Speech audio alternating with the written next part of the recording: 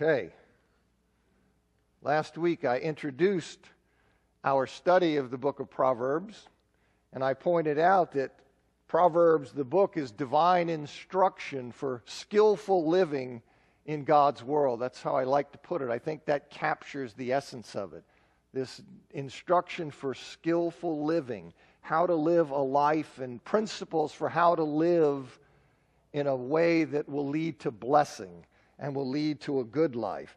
And I said a bit about the title and the nature, the authorship, the date, and the structure of the book. And regarding the classical Proverbs, what we typically think of as Proverbs that begin in chapter 10, I noted that they almost always are statements of general principles rather than absolute truths, and that they apply only in certain circumstances rather than universally. And I think those things are important to understand as we look at Proverbs, because if you look at them as law documents, you're going to scratch your head sometimes. But you have to understand that they are Proverbs. Now, when the bell rang, I'd just given you my understanding of this figure in Proverbs, woman wisdom.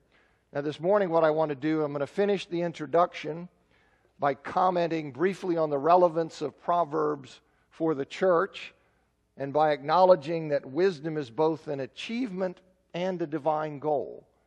And then after that, we'll move on to the text and just see how far we get. Now, as part of Holy Scripture, the book of Proverbs is useful for teaching, rebuking, correcting, and training the man of God, and so that the man of God may be thoroughly equipped for every good work, training in righteousness. Paul says that in 2 Timothy chapter 3, verses 16 and 17. Proverbs is Holy Scripture, so we know that that's true of Proverbs. It's useful for that. Now, the New Testament writers, they repeatedly apply Proverbs to Christians, to the church. I say that because sometimes people say, well, Old Testament, we got nothing to do with the Old Testament. I'm over here going, what? See what? But they repeatedly apply the Proverbs to the church. There are some 60 direct quotations, definite allusions, and parallels of Proverbs in the New Testament. And they're often used to teach Christians, to teach the church how to live godly lives. Now, though the immediate addressees, talking about how do we apply this in the church, the immediate addressees of various Proverbs are young men. We'll see that. See, the addressees, the immediate addressees of the Proverbs, various Proverbs, are young men. Proverbs chapter 1, verses 2 to 7, however, it serves as a kind of preamble to the entire collection. It identifies the ultimate audience of Proverbs as the simple, the young, and the wise, without specifying their sex. Okay, so the immediate audience of a number of the Proverbs, various Proverbs, is young men. But we see here that in the preamble, you have the audience defined as the simple, the young, and the wise without specifying their sex. And since Proverbs in its final form is part of Scripture, it's part of the canon, its audience includes all of God's people, men and women. Okay, so it's often necessary, it's appropriate and necessary for women to apply Proverbs to themselves. Women don't say, well, this was addressed to a man, therefore Proverbs is irrelevant to me. That's not how to go about understanding it. You see, it's appropriate and necessary for women to apply Proverbs to themselves, which may require changing the sex of a person in Proverbs. For example, Proverbs 21:9, it is better to live in a corner of the housetop than in a house shared with a quarrelsome wife. Now, I think that advice applied to a woman becomes it's better to live in a corner of a housetop than in a house shared with a quarrelsome husband. You see, I think that's how it would be applied. It's similar to the process that one goes through in trying to hear correctly other writings of Scripture that were directed to specific audiences in the past. You see, there's a process that you go through. In studying 1 Corinthians, for example, you first seek to understand what God intended to communicate through Paul to the Corinthians, And when you see that and you understand that correctly, you're then in a position to understand what he's saying to you today through what he initially said to the Corinthians. So by hearing what God through Solomon was saying to men in Proverbs 21:9, one is then in a position to hear what God is saying to women through that text. So this is the idea. How does this apply to the church? And I want the women to see that it's not time to snooze because this says to men that there is an application that you take from the initial specific audience and then you generalize it because it's part of the canon and it speaks to all of God's people. So that's, I think, is an important thing. Now, Longman rightly notes that wisdom is both something one is to strive for, it's something one is to strive for through hard study. You see, we'll see this repeatedly, that wisdom is something that we are to pursue through hard study. It's not something we just fall back on. We can't be lazy about it. We have to be diligent. We have to want it. We have to seek it. So he makes that point, but it's also a gift from God. And you see that in Proverbs chapter 2, verses 3 through 6. It's both. It's something, it's an achievement, something that we gain through diligent study, but it's also something that God gives us. As Longman says, somehow these two truths do not undermine each other. Well, God gives it as a gift to those who pursue it diligently. Those are the ones he gifts, are those who pursue it. So we have a role to play in the pursuit of wisdom. I want you to see that. All of this is before we embark on the study. We have a role to play in the pursuit of wisdom. We have to apply ourselves to the task.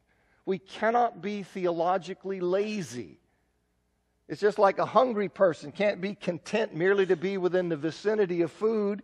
We have to reach out and partake of it. See, we can't just sit here next to Proverbs. We have to engage it. We have to reach out and bring it in and internalize it. And I'm going to try to help us do that as we work through the book. Now, the extended discourses on wisdom, the first 9 chapters, I'm going to spend a fair amount of time on that. And then chapters 10 to 31, I'm just going to talk about some selected proverbs. I will give you a breakdown, a categorization of many of the proverbs. And we'll talk about some of those. And then I'll comment on some of the proverbs, but I won't go through every one of the proverbs. But on the first 9 chapters, I'm going to spend a fair amount of time. So we begin here in Proverbs. You have the superscription and the preamble in chapter 1, verses 1 to 7. Now, this is poetry. I've kind of blocked it all together. Usually, you'll have it set out as poetry, where the verses are new paragraphs. But you're going to have to live with this, because I can fit more on a slide. The Proverbs of Solomon, son of David, king of Israel. To know wisdom and instruction, to understand words of insight, to receive instruction in wise dealing, in righteousness, justice, and equity, to give prudence to the simple, knowledge and discretion to the youth. Let the wise hear and increase in learning, and the one who understands obtain guidance, to understand a proverb and a saying, the words of the wise and their riddles. The fear of the Lord is the beginning of knowledge. Fools despise wisdom and instruction. As I said in the introduction, the book of Proverbs, where it says the Proverbs of Solomon, and Linda and I were talking about this last week. Now, when you hear that, depending on what you've been taught, you hear that as saying that means they were written by Solomon. And of Solomon is a looser connection than that. Clearly, from the text itself, Solomon did not write all of the Proverbs in the collection. We have the wise, we have Agur, we have Lemuel, identified as authors and origins of the Proverbs. So it doesn't mean that he's the source or author of all. It's a looser connection than that. It's these Proverbs, well, what is that connection? The Proverbs are of Solomon, that he is the dominant contributor to the collection, and he was Israel's greatest wisdom teacher. I mean, he is like the wisdom teacher. So they're of Solomon, and he's the dominant contributor, and he's the greatest wisdom teacher. So what it is, essentially, it is a collection of proverbs of the great Solomon that have been introduced Through the first 9 chapters, you have this introduction that prepares you to embark on this journey and really benefit from the Proverbs. It's been introduced and it's been supplemented by others in conformity with the wisdom of Solomon. So even the supplementation is fruit of Solomon's root. So it's of Solomon in that more general sense. Okay, so it's the Proverbs of Solomon, son of David, king of Israel. And then in verses 2 to 6, you get the purpose of the collection. And the purpose is to impart to all readers, to impart to all the readers wisdom and instruction, to provide understanding of insightful sayings and instruction in wise dealing, which involves acting in righteousness, justice, and equity. So it's a pretty noble goal, what is being set here for the book of Proverbs. The simple, he refers to the simple. He says here, to give prudence to the simple. The simple or simple-minded, they are inexperienced, naive. That's what's meant by the simple. They're paralleled in verse 4 with the young or with youth. See, unlike the fool or the mocker, they're teachable. They're just naive. They're inexperienced. Not like the fool or the mocker. Proverbs seeks to provide the simple prudence. Seeks to provide the simple the ability to gauge circumstances calmly and to navigate the problems of life. Isn't that worth pursuing? Right? I mean, to gauge these things calmly and to navigate life, the problems of life. The book seeks to give the young knowledge and discretion. The latter being the ability to make right judgments so as to avoid pitfalls in life. Don't you want your children to learn this? Why? Because you want blessing for their lives. That's what you as parents are trying to do. You are trying to give them wisdom. Why? So that they will live a blessed life. And so here we have this concentrated divine wisdom here in the book of Proverbs. The wise and discerning. They're encouraged in verses 5 and 6 to absorb what's offered in Proverbs, that they may enhance their wisdom and gain further guidance for life. The book, he says, can make them more adept at comprehending various kinds of wisdom sayings whose meaning is not readily apparent. You see, riddles. You see, there are some wisdom sayings that require some turning around and some unlocking to really see what's being said and to benefit from them. Well, he says here that it can make them more adept at comprehending these various kinds of sayings whose meaning is not readily apparent, and thereby be better equipped to gain from those sayings. So you have here for the simple, for the youth, and for the wise. The wise, too, can benefit from studying Proverbs. Now, the preamble, it climaxes with this declaration that the fear of Yahweh, the fear of the Lord, you see, all capitalized. The fear of Yahweh, the true and living God, the God of Abraham, Isaac, and Jacob. That's foundational to knowledge, which is used here as a near synonym to wisdom.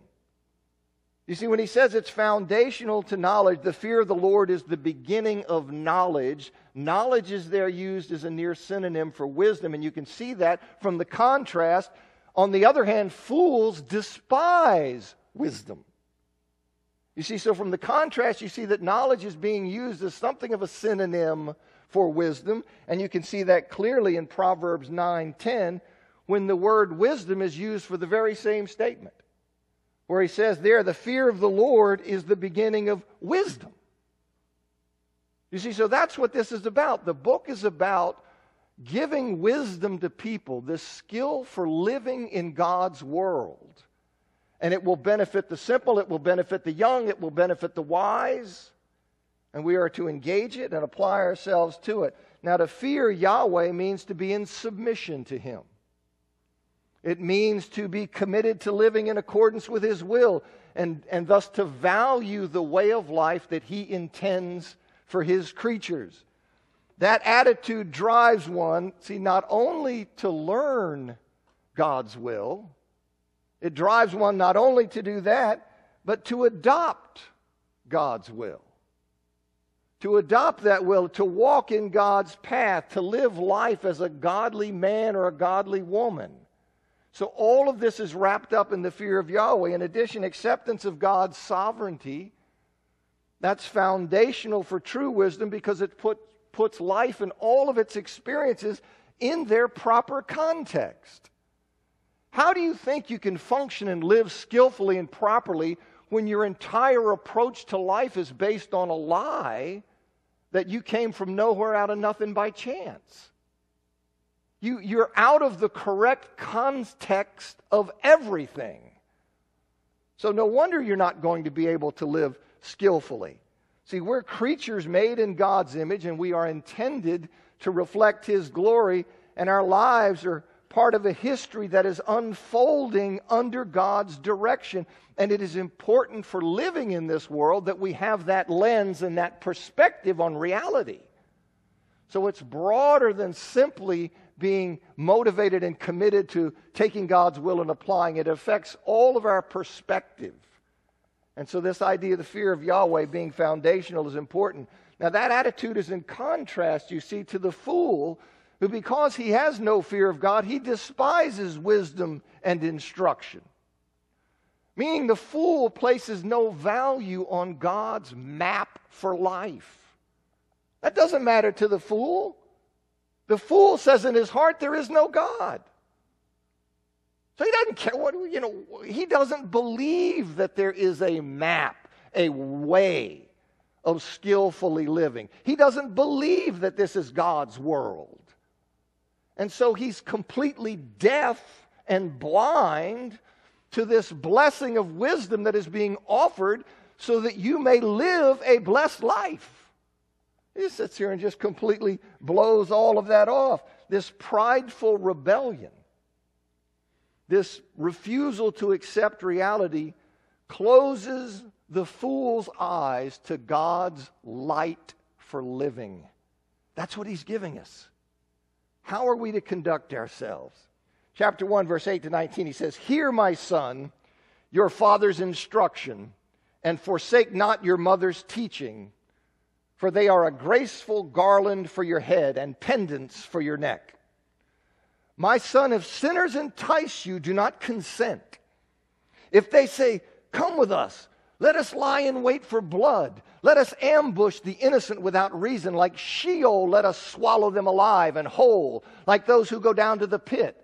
We shall find all precious goods. We shall fill our houses with plunder. Throw in your lot among us. We will all have one purse. My son, do not walk in the way with them. Hold back your foot from their paths, for their feet run to evil, and they make haste to shed blood. For in vain is a net spread in the sight of any bird, but these men lie in wait for their own blood. They set an ambush for their own lives. Such are the ways of everyone who is greedy for unjust gain. It takes away the life of its possessors."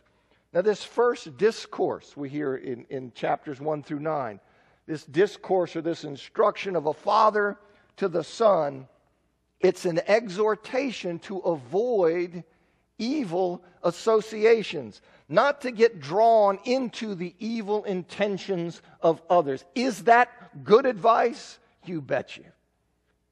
See, not to get drawn into the evil intentions of others. It begins with a call for the son to heed the teaching of his parents.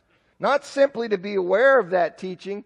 See, when teaching is applied, when it is heeded, not simply heard and blown off, when it's heeded, you see, that teaching adorns one's life like a wreath. He says it adorns one's life like a wreath and a neck ornament, as a neck ornament adorns one's body. When that teaching is internalized and applied, it's something attractive and desirable, like this garland and this pendant. Attractive and desirable when it is heeded.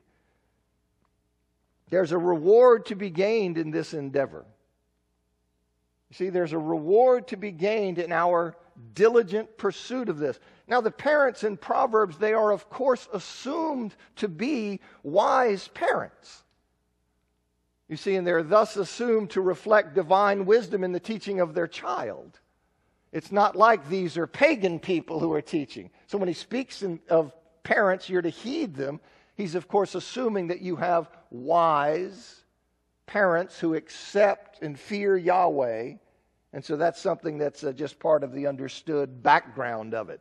Now, the son is warned not to allow himself to be lured into evil by other people. See, when people who are eager for wrongdoing, when they try to entice you to join them by appealing to the alleged benefits of their sin, you see what they're saying here? Come on, man. You throw in with us, we'll have one purse. We go take these people out, we'll rob them, and we'll have a lot of stuff. Just be one purse, we'll all share in it equally. You see, when somebody's trying to entice you by appealing to these alleged benefits, the wise course is to resist. He says, do not step onto that path. Have you had people in your life? I'm thinking of a friend we had when we were kids growing up. This guy, every time you're around this guy, he's trying to get you into trouble, man. I'm telling you, from shoplifting to whatever he's doing. He had his throat slit when he was 22 years old and died, as my dad always prophesied. Although my dad missed it by a year. He said he would be dead by the time he was 21. And he was killed by a woman he was with when he was 22. But I know people like that. You've known people like that. Don't you want your children to avoid people like that? And God wants us to avoid people like that. Whereas even birds won't walk into an obvious trap. That's this thing down here. For in vain is the net spread in the sight of any bird. These birds aren't stupid. Despite what we think. I mean, a bird watch you set this trap, that bird's going to say, oh, you really? You think I'm going to fly into that? You see, so he says even birds won't walk into an obvious trap, but evildoers are trapping themselves by the things of which they're fully aware. A bird won't walk into an obvious trap, but these people are trapping themselves by the very things they do. They're trapping themselves. I mean, how crazy is that? By their lives, they're plotting disaster for themselves, and they don't have enough sense to realize it. They are plotting disaster for themselves, and they're clueless about it. Greed for unjust gain.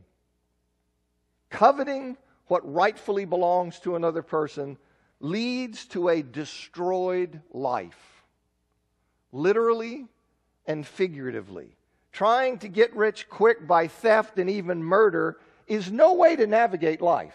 Now you think of all the disasters and heartaches and all the things that have happened in people's lives because somebody wanted something somebody else had.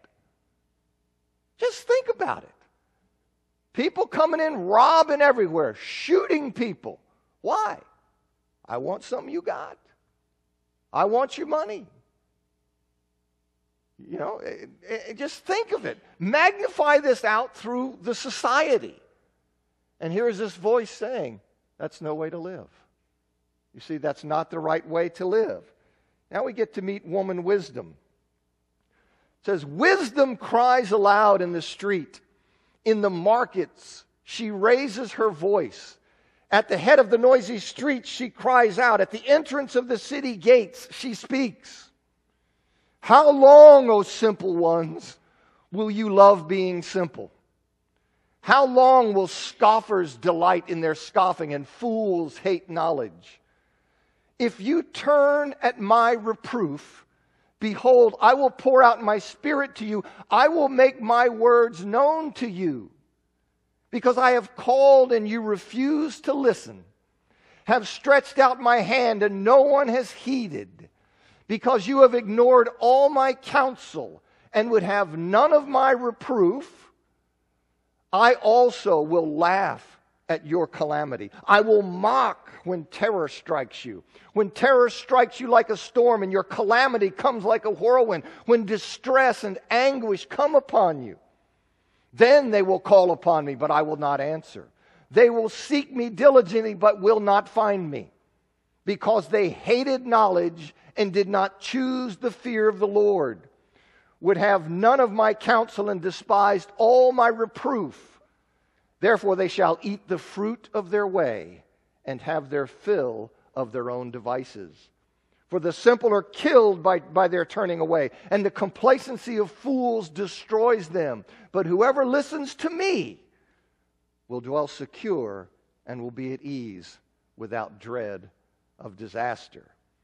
Now, woman wisdom here is introduced. As I said in the introduction, there's a lot of debate about the particulars of who is represented here. Who is woman wisdom? And I gave you my opinion that woman wisdom personifies or represents God's wisdom as it includes aspects that have been purposed for human perception and discovery. In other words, woman wisdom represents God's wisdom, from which a subset has been distinguished, a subset that God determined prior to creation would be accessible to mankind. So God in His wisdom has allowed us access to some wisdom. We don't have access to all of God's wisdom. I don't think we could absorb it. But I think woman wisdom is God's wisdom from which God has made some of that accessible, or He's communicated some of that to us. Now you see in verse 20 to 21, she cries out in public places. Look at this picture of woman wisdom. Here she is crying out in these public places. She cries out trying to get the attention of the crowds that are going by, busy going about their lives. Just living, active. I got stuff to do. I got places to go, people to see, things to do. And here's wisdom crying out to these masses going by, just going about, living, going about their lives. They're crying out for them, wanting their attention. And it seems that many have no interest in listening to her. She's there. She's calling. But we just keep plugging along, ignoring her call. Verse 22 to 25, she denounces those who spurn her appeal. She denounces them. She's called to them. She's stretched out her hands. She's pleaded with them. But to no avail, she longs to bless them through her teaching. Woman wisdom wants to bless them. She wants to give them wisdom in living life so that they will live a blessed life. But they don't want to hear it.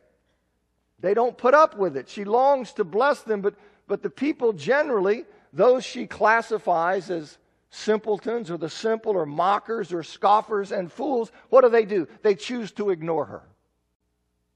So here she is, ready, willing, wanting, calling out, beseeching. And the people are just saying, I'm too busy, I got other stuff going on. I have other things to do. Now, because of their rejection of her, she says in 26 through 31 that she's going to laugh at the disaster they reap as a result of rejecting her. So here she is, trying, calling out, yelling, pleading. They're saying, buzz off, don't care. They're treating her like she's somebody who comes up to you on the street corner wanting money or something. Or somebody wants you to sign a petition. I mean, it's like, get away from me. It's like one of these things. And so she says, I called out for you, wanting to bless you. You spurned my appeal.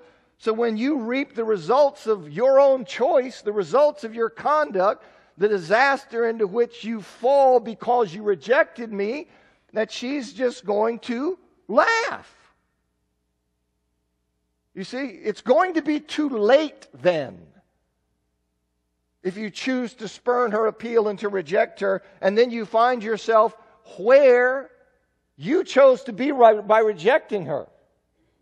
He says at that point, you see, she's just going to laugh. Now, whereas the unwise, the simple, and the foolish, they suffer disaster, in verse 32, those who heed woman wisdom, they will dwell secure and be at ease, right? He said, whoever listens to me will dwell secure and will be at ease without dread of disaster. This is the way to live. Look at people's lives. Look at people's lives around, right? You look at them sometimes, you go, how in the world do you make those choices and those decisions that you wind up in this kind of position? One thing after another. Well, they treated woman wisdom as a fool. They were foolish toward her. I don't care. I don't have to learn anything from her. What do I care about divine wisdom? I don't even believe in God. I can tell from what's happening in your life. Chapter 2, verses 1 to 22. My son, if you receive my words and treasure up my commandments with you, making your ear attentive to wisdom and inclining your heart to understanding. Yes, if you call out for insight and raise your voice for understanding, if you seek it like silver and search for it as for hidden treasures, then you will understand the fear of the Lord and find the knowledge of God. For the Lord gives wisdom. From his mouth come knowledge and understanding. He stores up sound wisdom for the upright. He is a shield to those who walk in integrity, guarding the paths of justice and watching over the way of his saints. Then you will understand righteousness and justice and equity, every good path. For wisdom will come into your heart, and knowledge will be pleasant to your soul. Discretion will watch over you. Understanding will guard you, delivering you from the way of evil, from men of perverted speech, who forsake the paths of uprightness to walk in the ways of darkness, who rejoice in doing evil and delight in the perverseness of evil, men whose paths are crooked and who are devious in their ways. So you will be delivered from the forbidden woman, from the adulteress with her smooth words, who forsakes the companion of her youth, and forgets the covenant of her God. For her house sinks down to death, and her paths to the departed. None who go to her come back, nor do they regain the paths of life. So you will walk in the way of the good and keep the paths of the righteous. For the upright will inhabit the land, and those with integrity will remain in it. But the wicked will be cut off from the land, and the treacherous will be rooted out of it. Now here we have the benefits of the way of wisdom. The son is urged in verses 1 and 2. The son is urged to pursue wisdom actively. See, to pursue wisdom actively, I put as not to be lazy. Not to think, I don't want to engage. I don't want to spend time actually pursuing wisdom. I got other stuff to do. I got the internet. I don't want to do this.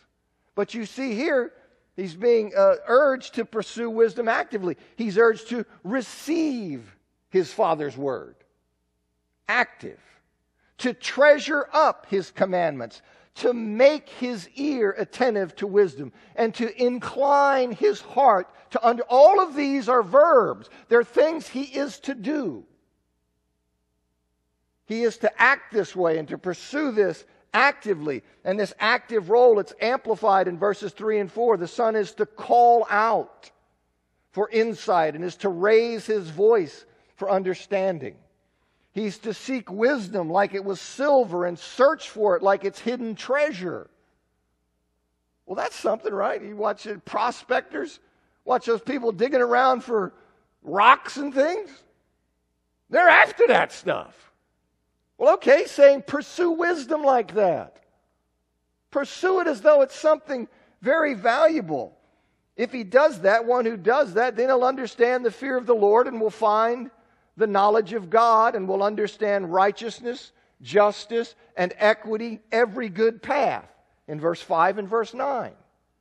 You see, what I think the point is that through the diligent pursuit of wisdom, through that active diligent pursuit, one will understand the fear of the Lord and find the knowledge of God. See, which experiences involve or are related to a growing understanding of the way of God, the way God calls us to live, to seeing more clearly what a life lived in righteousness, justice, and equity what that really involves. See, to gain insight into God's ethical course. To gain insight into how God would have us live and be. To gain a new moral perspective is to gain insight into God. You see, to gain insight into God's ethical desires, to get this new moral perspective, that is to gain insight into God. It's to advance one's knowledge of God and to comprehend more deeply how fear of the Lord is to be translated into living with others. That's what I think is going on here when he talks about that. Then you will understand the fear of the Lord. What do you mean, understand the fear of the Lord? You will understand what the fear of the Lord means when it's translated into living with others. This insight into God's ethical desires and how you're to be will translate into that. Verses 6 through 8, they elaborate on the result of seeking that's stated in verse 5. See, those who pursue wisdom diligently, they will gain new insight into fearing God, and they will grow in knowledge of Him, because the Lord is the giver of wisdom. You see, this will happen because the Lord is the giver of wisdom. He bestows wisdom on those who truly seek Him. That's the upright. He bestows wisdom on those who truly seek Him, and thus guards their way through it. That's what he's talking about there. In verse 9 he says, then you will understand righteousness and justice and equity, every good path. And then verse 10 elaborates on the result of seeking. That's stated in verse 9.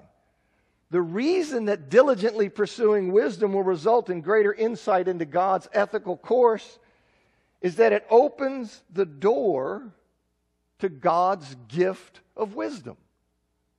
So this is you pursue, you work, you labor, and God gives. God gives. You want to sit here and say, no, I got a better idea. I think I will sit in the supermarket over here and just sit there and insist that the beans shoot into my mouth. I'm not going to do anything for it. Well, God says, that's not how this works. You pursue, I will give.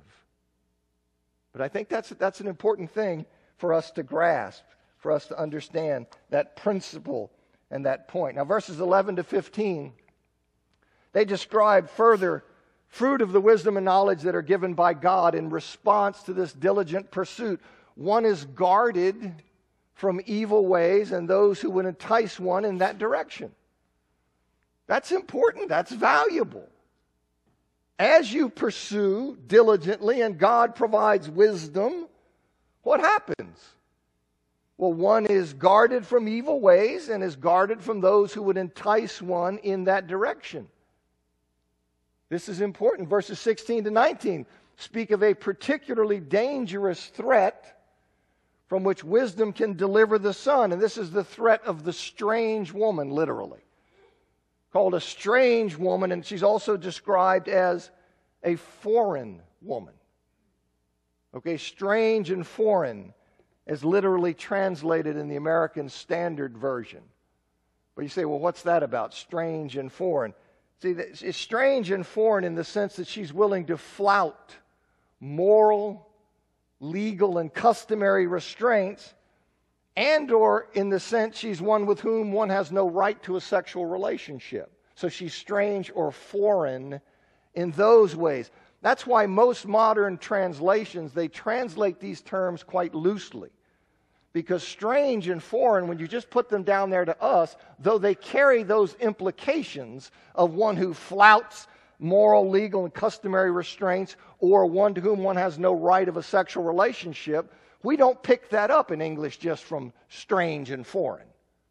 So that's why you have most modern translations, they translate these words rather loosely to capture her immorality and her forbidden nature. She's variously called an immoral woman and seductress. In the New King James, a loose woman and an adulteress in the New Revised Standard, an adulteress and wayward woman in the NIV, and a forbidden woman and adulteress here in the ESV. But that's accurate. That's I think, right, and that's helpful. But I just wanted to point out to you what it says literally. Now, her lack of restraints described in verse 17, it says she forsakes the intimate relationship, or the ESV says, the companion of her youth, and forgets her covenant with God. So here's a danger for the son, a particular danger. He's being warned off, and this isn't going to be the only time. And there is a reason that young men are warned repeatedly about dangers connected to sex. We think that we're the only people to ever know about sex. We're the only people to know about its power and its drive and its potential for misuse. No, nobody else ever knew that. You see, so here you see this, and it will come up. It'll come up repeatedly. You see, she winds up. She's a dangerous person. Her lack of restraint, you see, that's described there. She forgets her covenant. She commits adultery, thereby violating her marriage vows and breaking her covenant with God. Now, a primary tool of her seduction, it says here, smooth words, meaning flattering speech. And see, this is a way to take down dudes. You see, this is a way you pump up a guy's ego, and it's just a tool. And they are being warned to stay away from this. It's like, warning, Will Robinson, for those of you who go back that far. That was a robot. You see, so he winds up telling him this. She's very enticing, but she's also very deadly, and that's the point of verses 18 and 19. In verses 20 to 22, they conclude the unit. Acquiring wisdom will keep the son on the right path, will keep the woman on the right path, the daughter on the right path, will keep us all on the right path, the path that's traveled by good and righteous people. This is what we want in life, and it's not because it's going to be bad for us, it's going to be great for us. Can you imagine the world if more people had heeded this? You see, it keep the son on that path. The ultimate consequences of the two paths, you see, they differ radically. Those who walk the right road, those who walk the path that is charted out by wisdom, they will remain in the land, whereas those who reject that way, they're going to be removed. Now, Tremper Longman comments, he summarizes chapter 2. He says, the Father has presented a strong argument and an impassioned plea for his son to accept the wisdom that begins with the fear of Yahweh. Only in this way will he escape life's threats and move toward life and away from death. And see, this is the advice. This is what we need to heed. And this is what he's telling us. Now, he'll have much more to say and emphasize some of these things all here, and then we get to chapter 10 and we'll start looking at some of the classical Proverbs. But there's tons in these instructional discourses in the first 9 chapters that will bless our lives. Thanks for coming. I heard that bell.